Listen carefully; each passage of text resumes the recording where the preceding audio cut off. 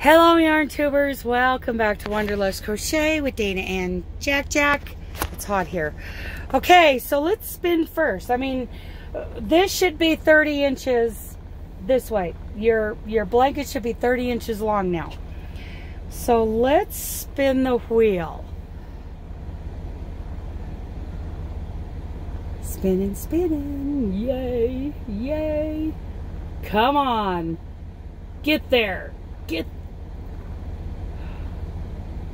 Yes, number 5, you guys. Okay, so what is number 5 for me? It's this sparkly stuff right here. Sparkly, sparkly, yeah. Okay, so that makes me happy because 5 hasn't been, you know, picked before.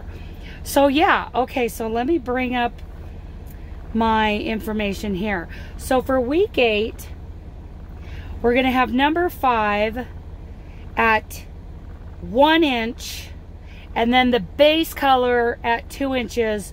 When you're all done with week 8, your blanket will be 33 inches long.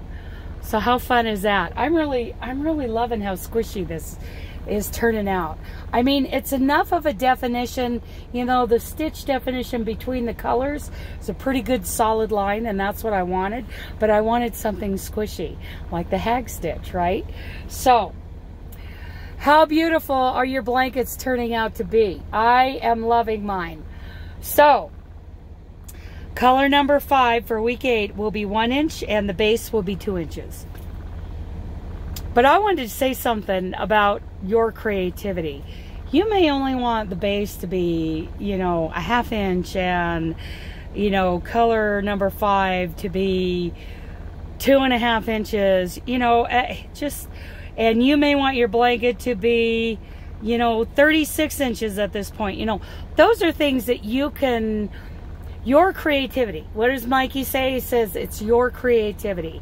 We were saying today in Zoom, artistic license, right? It's your yarn, it's your blanket, it's your creativity.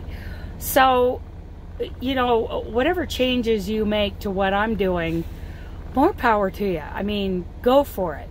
I'm just giving a very basic, you know, version of this so-called pattern, just to give people a guideline, you know, to start with. But I am very curious I would like you to comment down below.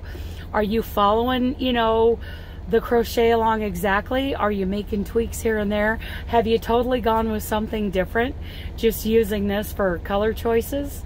You know, let me know in the comments how it's going. So just if you're following along exactly, color number 5 this week will be 1 inch